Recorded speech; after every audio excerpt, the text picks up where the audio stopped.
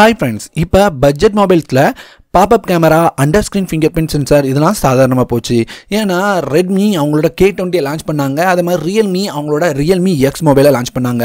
அதை தொடர்ந்து இப்போ ஓப்போ தரப்புலேருந்து ஓப்போ K3 அப்படின்ற மொபைலை under screen finger print சென்சாரோட pop-up கேமராவோட பட்ஜெட் செக்மெண்ட்டில் நல்ல மொபைலாக லான்ச் பண்ணியிருக்காங்க. இந்த மொபைல் எப்படி இருக்குது அப்படின்றத இந்த வீடியோவில் முழுசாக பார்க்கலாம். ஃபர்ஸ்ட் இந்த மொபைலோட டிஸ்பிளேலேருந்து ஸ்டார்ட் பண்ணலாம். டிஸ்பிளே அப்படின்னு பார்த்தீங்கன்னா உங்களுக்கு 6.5 இன்ச் பெரிய டிஸ்பிளே கொடுத்துருக்காங்க. இவ்வளோ பெரிய டிஸ்பிளே இருக்கிறதுக்கு என்ன காரணம் அப்படின்னு பார்த்தீங்கன்னா இந்த மொபைலில் பாப்அப் கேமராவோட இந்த மொபைல் வருது. அது மட்டும் இல்லாமல் இந்த டிஸ்பிளே அப்படின்னு பார்த்தீங்கன்னா Corning Gorilla Glass 5 ப்ரொடக்ஷனோட full HD ப்ளஸ்ல AMOLED display கொடுத்துருக்காங்க. AMOLED டிஸ்பிளே கொடுத்துருக்கிறதுக்கு காரணம் என்ன அப்படின்னு கேட்டிங்கன்னா எல்லாரும் எதிர்பார்க்குற மாதிரி இதில் அண்டர் ஸ்க்ரீன் ஃபிங்கர் பிரிண்ட் சென்சாரோட தான் கொடுத்துருக்காங்க.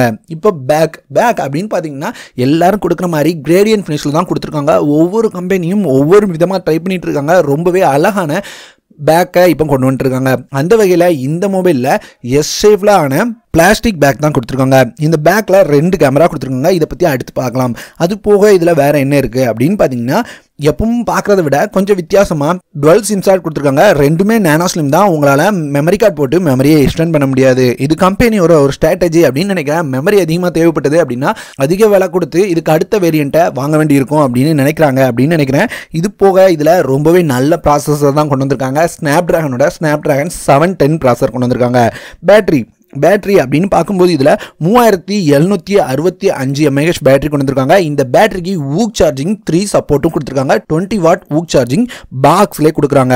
அது மட்டும் இல்லாமல் டைப் சி போட்டும் கொடுத்துருக்காங்க. அது ஒரு ரொம்பவே நல்ல விஷயம். அப்புறம் கேமராஸ் பற்றி இப்போ பார்க்கலாம். பின்னாடி டபுள் கேமரா கொடுத்துருக்காங்க. ரொம்ப அதிக ப்ரைஸ்க்கு மொபைலை கொண்டு வரக்கூடாது அப்படின்றதுக்காகவோ என்னமோ தெரியல. ஆனால் கேமராஸில் அவங்க காம்ப்ரமைஸ் பண்ணியிருக்காங்க. 16+2 MB கேமரா கொடுத்துருக்காங்க. இந்த 16 MB camera 1.7 அப்பாக்சர் சைஸோட Sony IMX 471 camera கொடுத்துருக்கிறதா சொல்லியிருக்காங்க. அது மாதிரி டெப்த் சென்சாருக்கு கூட 2 MB கேமரா கொடுத்துருக்காங்க. அப்புறம் ஃப்ரண்ட் கேமரா அப்படின்னு பார்த்தீங்கன்னா இதை பாப்அப் செல்ஃபி கேமராவாக கொடுத்துருக்காங்க. இந்த பாப்அப்லாம் உங்களுக்கு 16 MB செல்ஃபி கேமரா கொடுத்துருக்காங்க. F2.0 அப்படின்ற அப்பாக்சர் சைஸோட. இது எல்லாம் சேர்த்து நமக்கு ப்ரைஸ் அப்படின்றது ரொம்பவே முக்கியமான ஒரு விஷயமா இருக்குது.